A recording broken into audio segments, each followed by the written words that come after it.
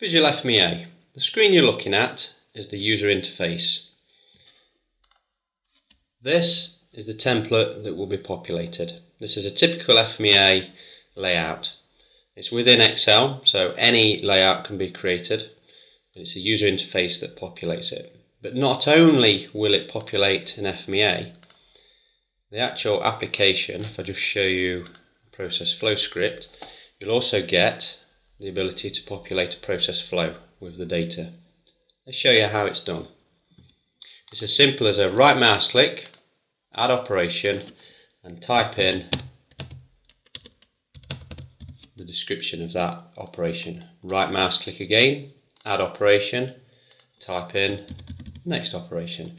You'll notice that these operations are incrementing in tens. That's because I've got it set in my site configuration for this particular report style to increment operation numbers in tens.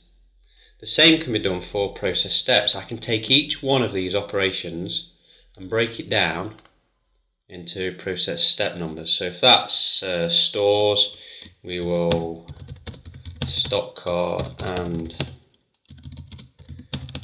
release material. You notice here symbols. These symbols can be fully customized by you. These come as default, but like I say, the descriptions, the symbols, the colors can all be changed. I'll just do that as a operation and a move in one. We'll go to up 20. I'll break that down into load material as a move. Let's go back up here and add another process step, and we will cut the bar. We'll do that as an operation. And then what about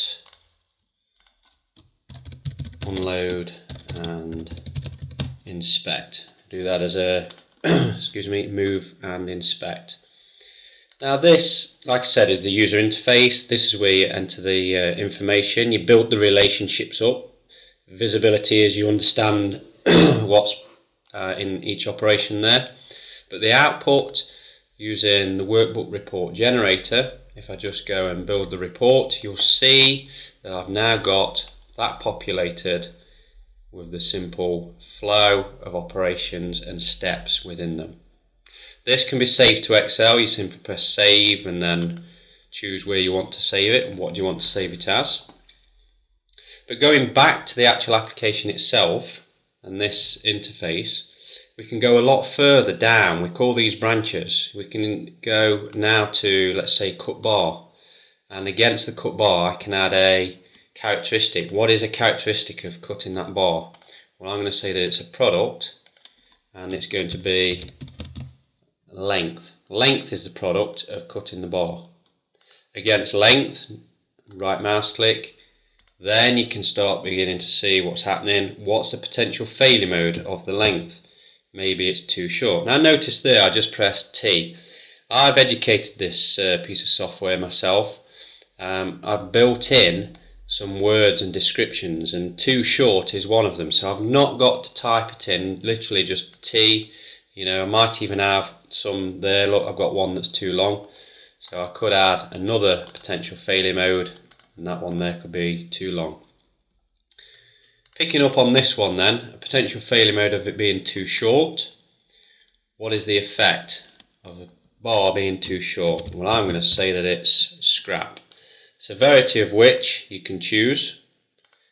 We'll apply 7 there. The bit for too long, you can add an effect of rework. Again, severity of which maybe 3. So back to the scrap there, too short, I can add a cause, and the cause might be machine error. Now notice these, you know, I've already got machine error built in and an occurrence of 6. I'm reducing opportunity for error. You know, this is my process, these are my occurrence values that I've got set as an organisation. There may be another cause, so if I go back up here and add another cause, it may be that it was set up incorrectly, i.e. setup error, occurrence of which is a value of 3. Now against these causes, what do you have in place to actually detect or prevent that machine from making an error? I've got nothing to detect it. The only thing to prevent it is, let's say it's a weekly machine check, detection of which, I don't know, is pretty not that good, so I'll give that a value of 4. You notice across the bottom the chain in calculating the RPN is there, 168. You can see that it's in bold writing and what's being used. It's scrap, machine error, and it's the weekly machine check. Automatically I've got the software set to say anything above 100, please take an action for me. Flag it, I need to take an action against it. And if I just click on this RPM value now, you'll see that the properties box changes in the middle, and I can now type in what it is I'm going to do, and who by. So tomorrow comes the action taken, and we've introduced a daily check, severity of which for scrap is always going to be quite high. I'm hopeful that I've reduced the detection, and I'm hopeful that I've reduced the occurrence, of which I've now got a new RPN value calculated. So all this populates a FMEA, and if I just go and locate my template, and there it is, and just build the report, you'll see that against the process step numbers there's a breakdown now of each one of those right across to the actions and what's been taken in the new RPN. Now this tool, as well as being very easy to use and understand from the branch's point of view, we also recognise that organisations will have common processes. So we wanted to introduce a library function. When you're using it for the first time, yes, you're going to go through the time to create all these operations and branches right down to the RPM values. But what if we could add those to a library? If I just show you the library here, I've already got built in some known operations. And there's one there, look, 30 clean. So against this op30, instead of me having to go through it all again, I can right mouse click and I can update from library, and I can choose op30 and I can update to the FMEA. And you'll see now that operation 30 has got all the associated steps, characteristics, potential failure modes, effects and causes associated with it.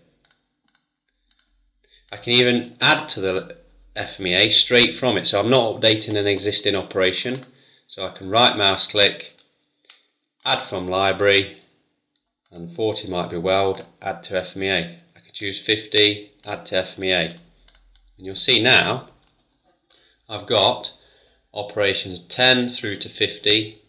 If I go to my output, build report, you see now I've got all that information being populated. And these forms, again, just like the process flow that I've shown you, can be saved to Excel. And that's an introduction to Visual FMEA.